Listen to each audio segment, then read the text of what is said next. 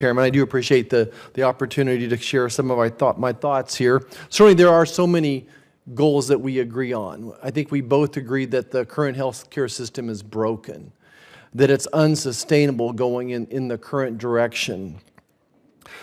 We both have so many goals that we would share in common. Access to health care.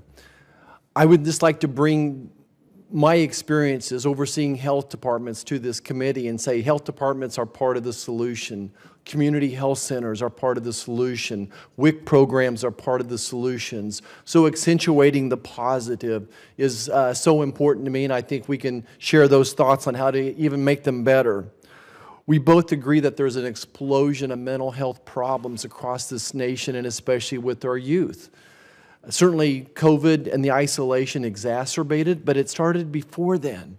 And let's bring in people to figure out what's causing the mental health epidemic here. And I have a feeling it's screen time plays some impact in that. And I don't know I don't want to overregulate, but all I can say is when a young man or woman would rather spend time on their screen than go hunting or fishing in that great outdoors that we have in this country, then something's wrong.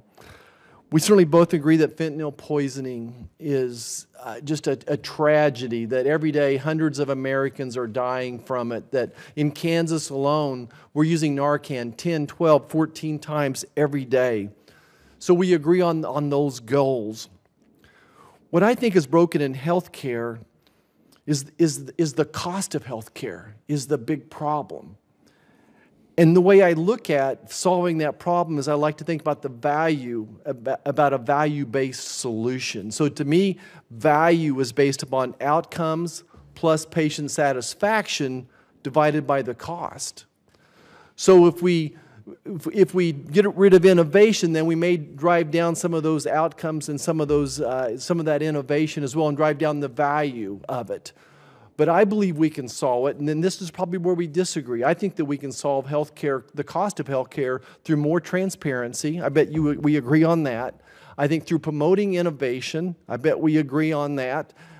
We need to go back to prescription drugs a little bit. And then lastly is what I call consumerisms, make patients consumers again. And that's probably where we would disagree. I think that if we can promote competition and show customers, patients, what something really costs, then we can impact it.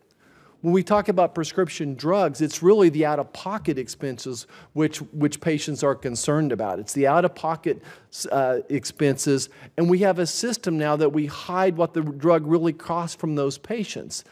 And I really think, as we think about this value proposition, I would ask the people in this committee to consider what do pharmacy benefit managers bring to the table when it increases the value of health care. And instead, they stand in the way of innovation.